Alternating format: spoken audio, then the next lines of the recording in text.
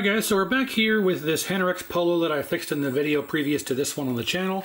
If you haven't seen that, I suggest go watching that. But at the tail end there, when we were checking this out and testing and making sure everything was okay, we found out that we had no brightness control. It was like very minuscule. You turn it all the way up and down, you basically have nothing except for just a tiniest little sliver of brightness control at the very end of the range. And then after it was on for a few minutes, I lost that, and the brightness control did absolutely nothing. So I changed out the remote board and the harness with another chassis to rule that out. It was all fine. So I went through the entire brightness control circuit and found the problem. It was a bad capacitor. It was this guy right here. But I want to show this in operation, then we'll go over in detail what the solution was. But you can see here on the brightness control, if I turn this up, we now have full brightness control. All the way down, all the way up, all the way down, all the way up. So turn it down to about there, turn our contrast up a bit, and there we go. Glorious, beautiful Hantarex Polo in operation, and now 100% good to go. So it was kind of eating away at me that I had no brightness control, and that video previous to this one was already like an hour and 20 minutes, so I didn't want to really dive too much into that one. I knew I'd tackle this on a separate video. So yeah, now the brightness control is absolutely 100% operational, all the way down, all the way up, down, up, down, up. So it ended up being a bad cap right next to the flyback. So if we trace out the circuit, it comes through the harness and it goes through a resistor right over here. I think it's R240. Then it goes through 3 resistors over here by the flyback. Then it goes through a couple of capacitors. One of those capacitors was bad. So let's get this taken off and flipped around, and I'll show you exactly what the problem was. Alright, so let's talk about this no brightness control solution. So normally you would imagine that if you had no brightness control or contrast, it'd be a problem with the pot, or an issue with that, or the remote board, or the wiring harness, or the interconnect here. Well, that was not the case in this instance. In this instance, we had a bad component. We had a bad capacitor. So this brightness circuit is very simple.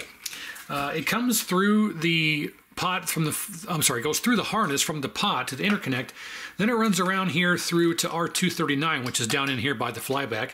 And then it runs over here to R240, which is this little resistor right here, not this one. This little resistor underneath this bigger one, that's R240. Then it runs back through around here through R232 and R233. And then it also runs through this capacitor right here. Now this capacitor right here is C176. C176 is in direct connection with the brightness circuit, and it resides right in here. It's hard to see, but normally right here, this is where the capacitor normally resides. So we have this capacitor down in here, that white one right there, and then C176 resides right there, and it's directly in line with R232 and R233 and R240 and R239. So this is all this is one last component. So there's basically just 5 components in the brightness circuit, and then it runs off to the neck board. But neck board? Yeah, it runs off to the neck board, I think, from that point through other various components.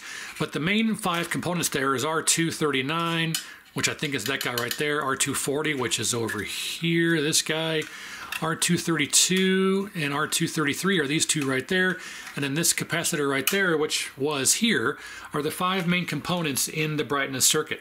So I was just doing some testing on all those resistors, and all those resistors checked okay.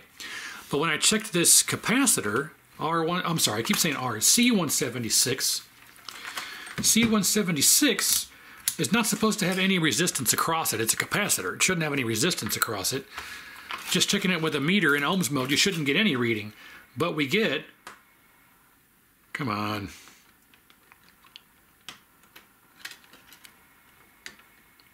There we go, 257 k ohm. That's not supposed to read anything. I should have an open on this. I should be reading in the mega ohm, if not in open completely. So we have a capacitor that's got high resistance on it, and this is what was killing our brightness control. So C176, faulty. I went ahead and grabbed one off a donor chassis. Now it's a different style. I just put it on the bottom for demonstration purposes. I'm going to take it back off. I put it on here for quick testing.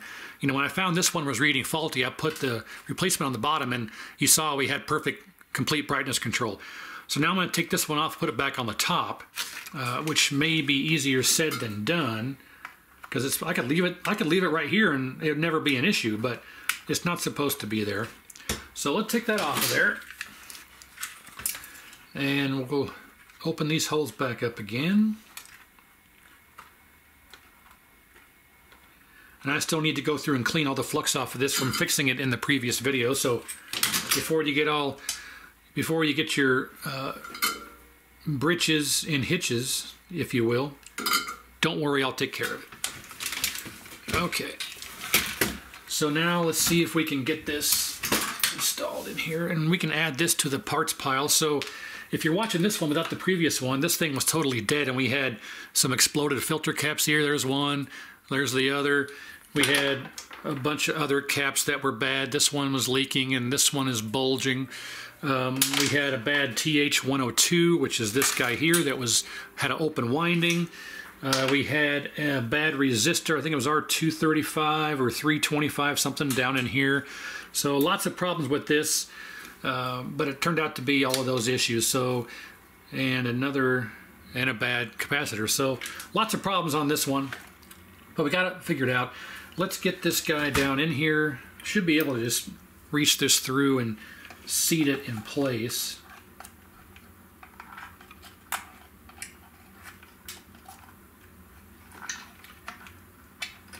Come on. I got one leg in there.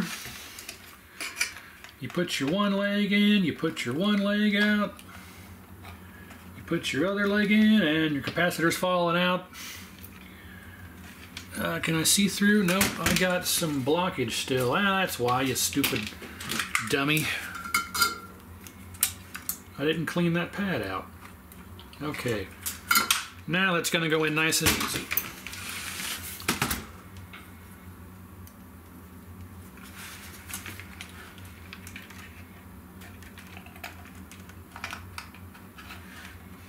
He says, as he struggles with the most difficult thing he's ever had to do.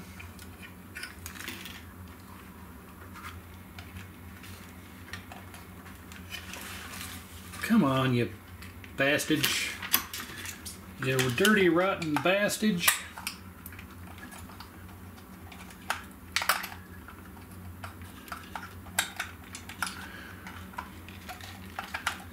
Man, I've never had to do something so difficult in all my life.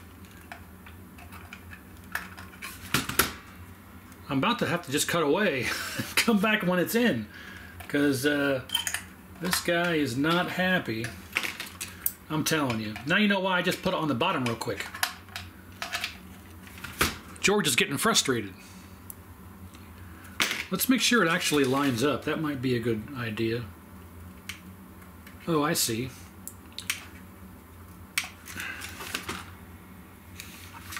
We're going to have to get some of this off of here.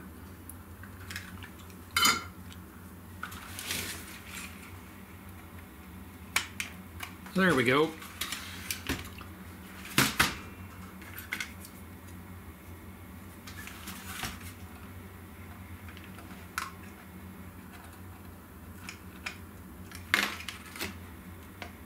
Hey, there we go. Now, just don't fall out of there, you dirty, rotten scoundrel.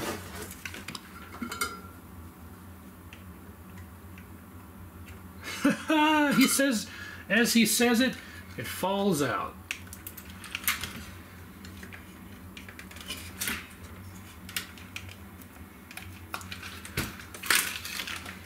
All right.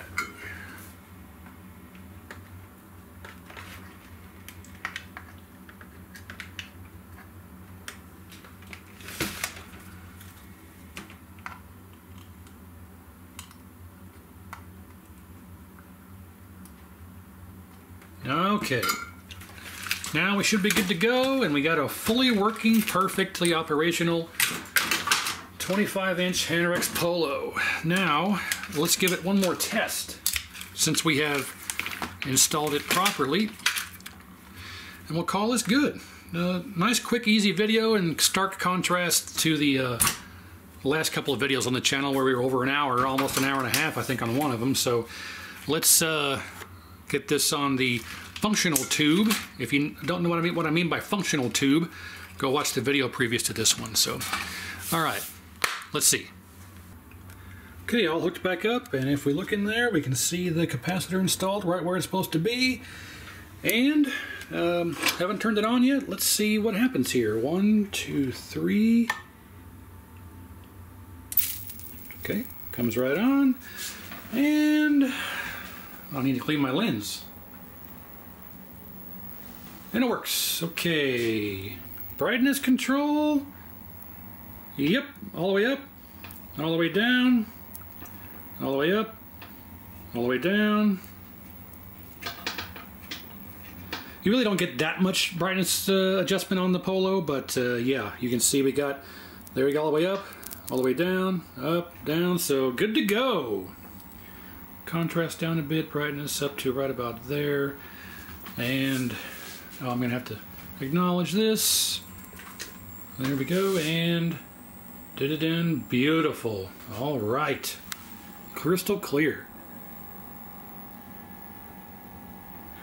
Love these Polo tubes when they work, as opposed to the one that came with this chassis. So there we go, all fixed. Let me know what you think. Thanks a lot. Like, share, and subscribe. We'll see you next time.